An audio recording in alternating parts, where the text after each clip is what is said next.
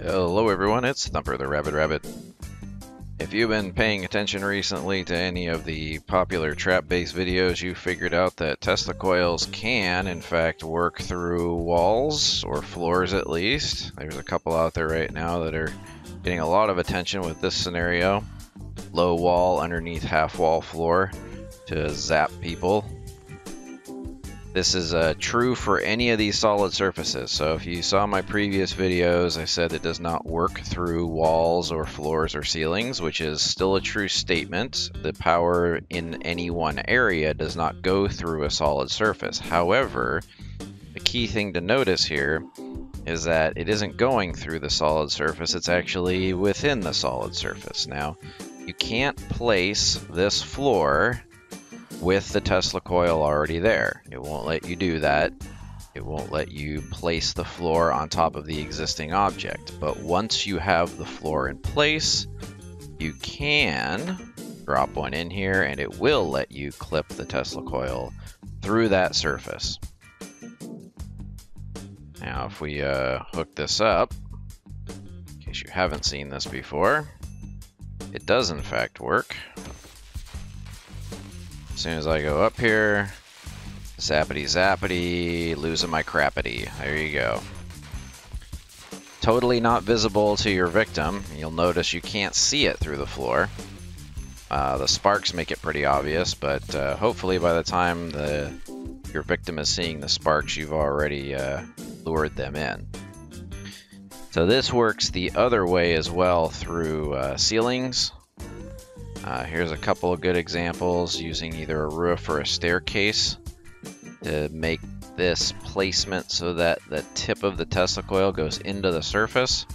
As long as you've got it clipping just slightly into the surface, it will work. I'll turn this on. You'll see, there we go, zappy zappy. That'll fry somebody fairly quickly and effectively, and you can see here, no sign of that Tesla coil there. There's the roof end, no sign of it here. So as long as you're clipping slightly into the surface, this will work. Also works on walls. So here, I have placed it just in the corner of this triangle foundation, again touching the wall here. Haven't seen many examples. I actually personally haven't seen any examples of this yet, so if you don't believe me, there you go.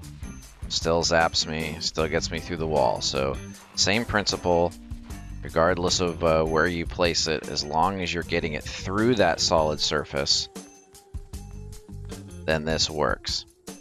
Now, again, same thing with the floors and ceilings. You can't place the floor or ceiling if it's already there. So let's say this was my outside wall and I wanted to zap people walking by outside. I could drop this thing right here.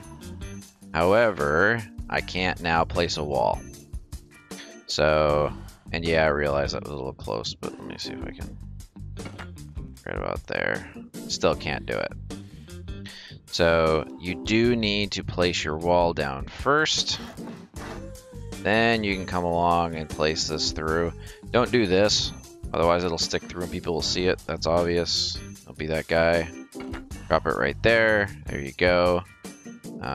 This for concrete, this would be a little more obvious. There you go. So you can't see it on the outside, but it's in the wall. You could put this on some sort of trigger, either HBHF that looks like maybe it's for some other purpose, like an early warning. People don't realize there's Tesla coils right behind the wall.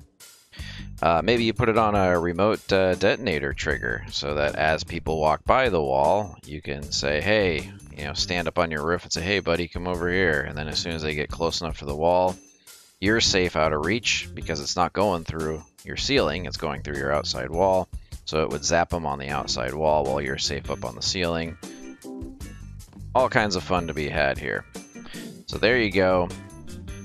All kinds of trap and puzzle and mess with opportunities to really get people.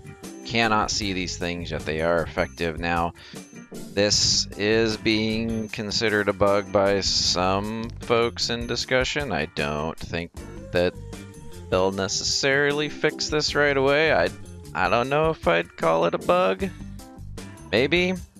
the most likely scenario seems like they might change this so that you can't clip them through the surface anymore.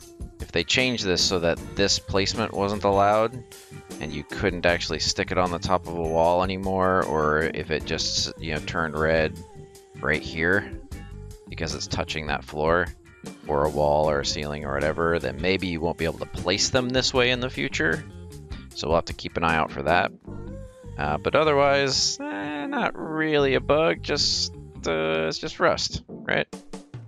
So good luck out there, and don't suck.